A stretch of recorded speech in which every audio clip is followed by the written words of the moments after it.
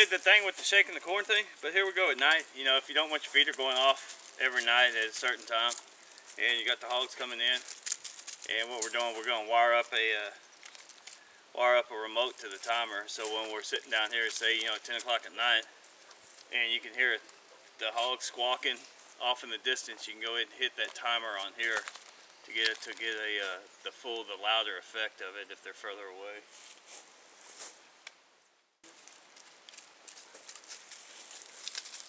Yeah, these are pretty simple to hook up. I mean, it's just basically connected to the battery and then splice it into the lines going into the motor.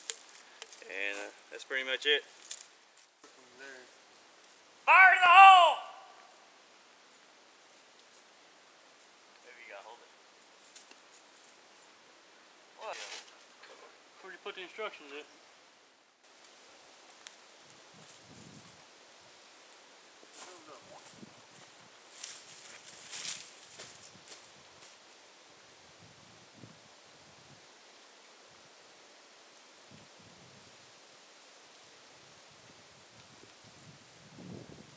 You gotta stand right there for it to go off. Yeah. You walk up here and hit the test button. Yeah. Hang on, stop.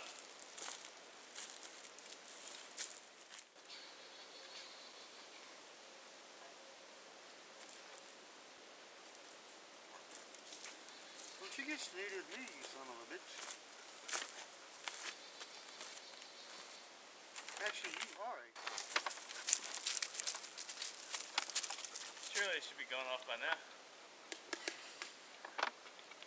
That's something you duct tape or set some on and then come down there.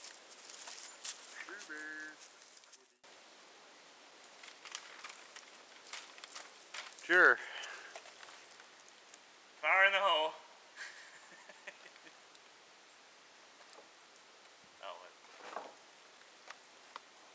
Hold on. I got it going.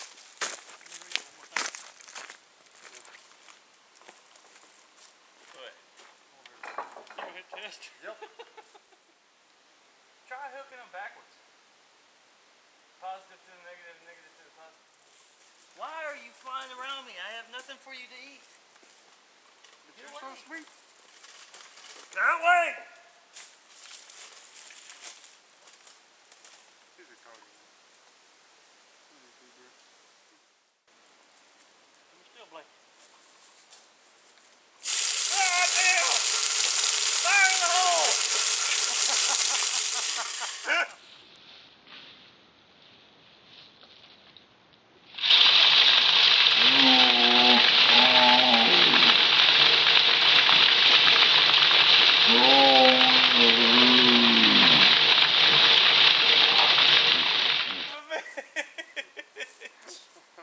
I was just fixing to give up.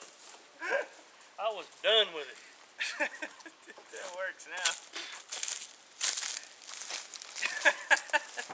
Pretty good. Why don't you come out and try it one more time? Fire in the hole!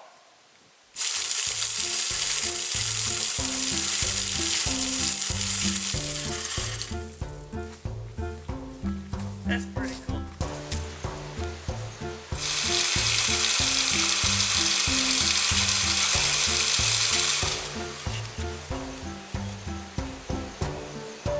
It's probably what time it's supposed to go. What's that, 4-6? 6:45, 7:15. It works. You just gotta get clear by the side.